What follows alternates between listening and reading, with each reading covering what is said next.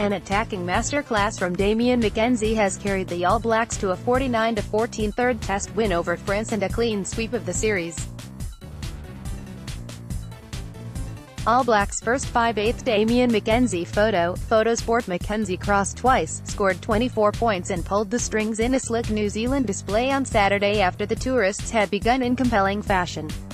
Starting a test at 5/8 for the first time in place of the injured Beauden Barrett, the 23-year-old McKenzie's electric pace was too much to handle. Having plied his trade as a counter-attacking fullback at Super Rugby and Test level, he proved he had a bright future closer in. As well as landing all 7 conversion attempts, it was McKenzie's tries either side of halftime that swung the momentum. Up 21-14 at the break, the All Blacks carved out 4 unanswered tries in the second spell, which included a hat-trick to brilliant winger Rico Owain. The pace of the game took its toll on France, who dominated much of the first half, constantly troubling the world champions with their offloading game.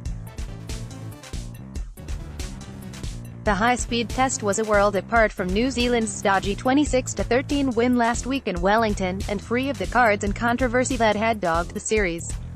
French reserve halfback Baptiste Serin crossed for the opening try, minutes after replacing captain Morgan Parra, who exited the game following a head knock. New Zealand finally had some possession and created tries to fullback Ben Smith and replacement flanker Matt Todd, before classy French inside centre Wesley Fofana scored in his first test for 18 months. McKenzie scooted under the crossbar directly from a scrum soon before halftime in the game's most contentious moment. The French were furious. Serin was blocked from tackling McKenzie by Irish referee John Lacey, who didn't change his try ruling after a review.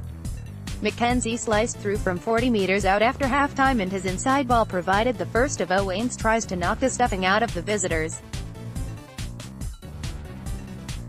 A 14th straight win over France under their belts, the All Blacks' next assignment is Twin Rugby Championship tests in August against Australia. AAP